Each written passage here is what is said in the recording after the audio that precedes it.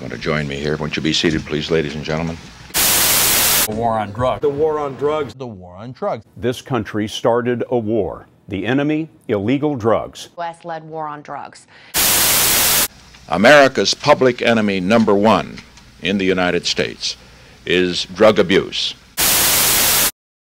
Nixon, as well as many other well-known influencers, were strongly determined to inform the United States people that drugs were the biggest and most deadly problem for the United States population.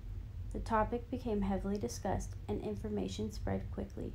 Drugs and deaths caused by drugs were the main topic of discussion throughout America.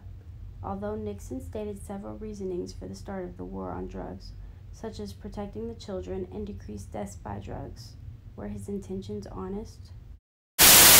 Forbes reports on a remark by a former Nixon aide hinting that the war on drugs had a hidden purpose, that President Nixon saw the drug crackdown as a way to arrest blacks and anti-war protesters.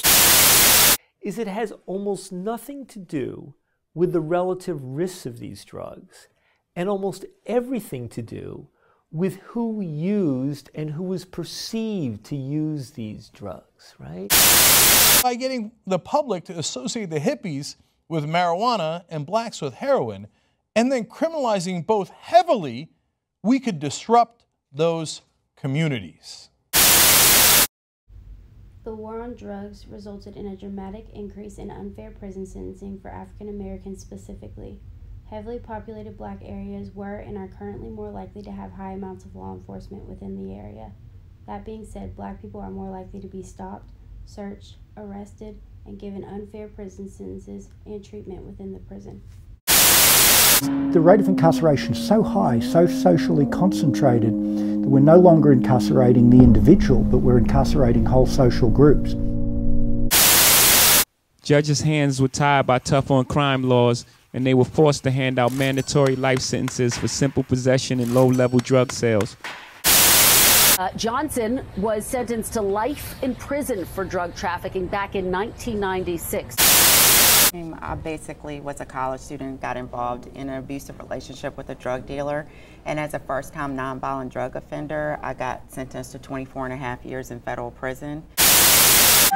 We've got people convicted of murder one, who do not serve 24 years in prison. The public outcry still soaring tonight over a 6-month sentence slapped on former Stanford University freshman Brock Turner for sexually assaulting a 22-year-old woman while she lay unconscious next to a dumpster.